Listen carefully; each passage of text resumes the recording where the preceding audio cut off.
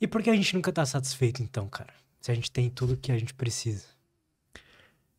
Aí, ó, tem várias maneiras de responder essa pergunta, né? Tem várias. Por exemplo, quando a gente usa o sistema de recompensa, a dopamina é liberada, alcança um pico, ela é reabsorvida e a gente depois volta a buscar aquilo que desencadeou a liberação dela. Ou seja, então a gente nunca tem o que a gente precisa, a gente sempre está buscando, né?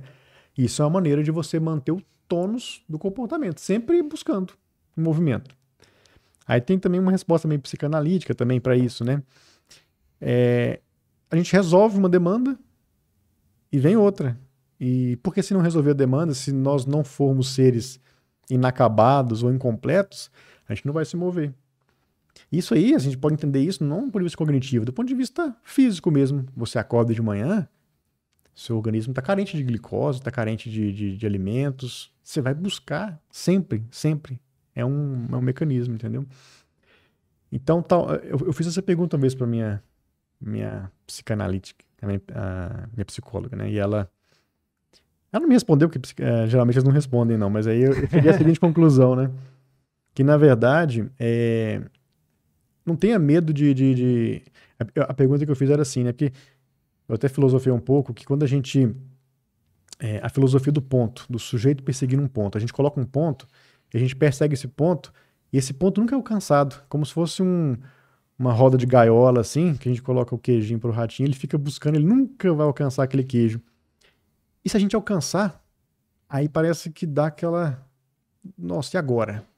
Em vez de ter a completude, pode até ter, por exemplo, um vazio, né? Alcancei, e agora o que vai ser? É justamente isso. O segredo pode ser ter várias rodas de gaiola, a gente ter a noção de que nós somos seres que estamos sempre resolvendo coisas e buscando outras. E aí acabou essa missão, entre aspas, não encare como missão, né? Mas acabou essa meta, outra.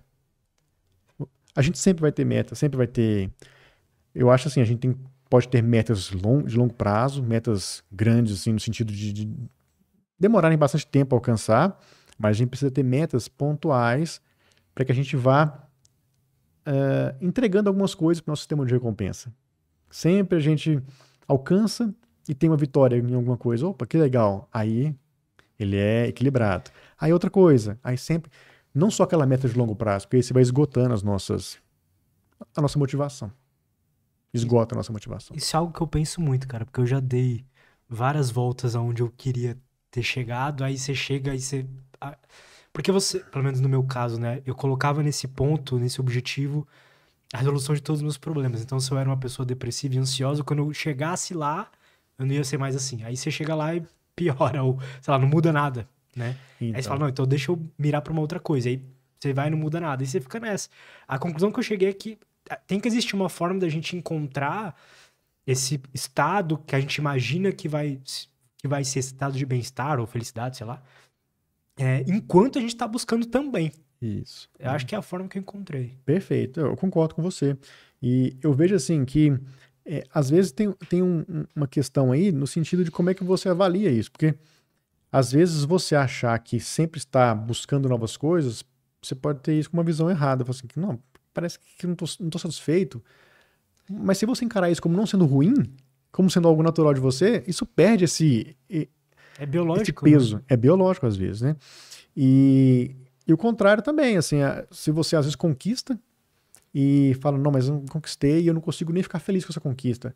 Tudo bem, relaxa, assim, às vezes a felicidade tá nessa perseguição mesmo, tá nessa meta, tá no próximo de conquistar, entendeu? E aí, quando conquistou, ok, você dá só um checkzinho ali e naturalmente, de forma tranquila e equilibrada, você busca outra coisa. Não é que você vai, aquela lá não serviu pra nada, não, tá tudo bem, você conquistou uma coisa aqui, agora outra, né, agora eu vou em outra jornada. Eu acho que isso tem que ter um filtro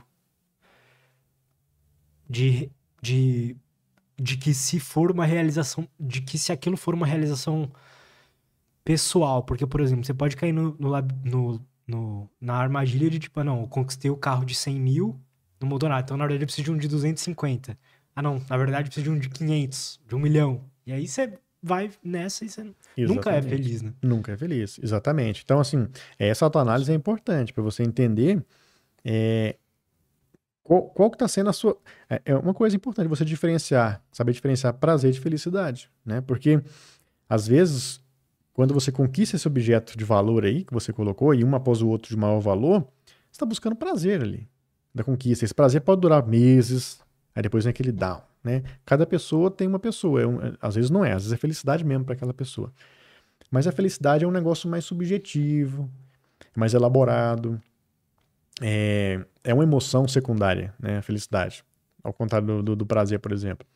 Então a felicidade, ela vai demandar a história de vida, seus propósitos, não é algo que é muito modulável, assim, por pequenos acontecimentos, entendeu? Eu penso dessa forma.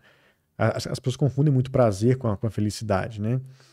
Confundem tanto, por exemplo, que, por exemplo, uma droga, ela gera prazer. Você pode falar que gera felicidade? Conceitualmente até pode, né? Mas eu vejo mais como prazer. A felicidade, do ponto de vista conceitual, eu vejo como algo mais equilibrado, mais superior, do ponto de vista cognitivo, entre aspas, né? Assim, superior. Às vezes, tipo, acho que pra qualquer pessoa que já passou por isso vai entender o que eu tô querendo dizer. Mas às vezes até sofrendo você tá feliz, sabe? Dependendo do que aquele sofrimento significa pra você. Às vezes, sofrendo, você sente prazer. Isso é muito mais comum, entendeu? Então, assim... É verdade. Você entendeu? Então, Sim. assim, às vezes a pessoa sofre e o prazer tá totalmente atrelado àquilo. Aí a felicidade que eu falo, é uma questão que é conceitual. Você pode falar que tá feliz também, não tá errado.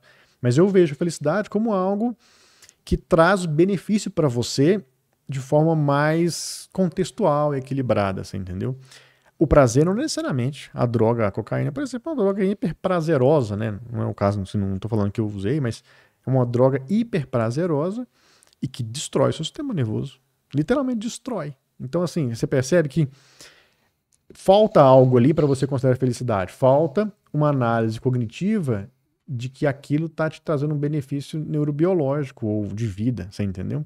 A felicidade não. Você já consegue incluir isso no conceito de felicidade.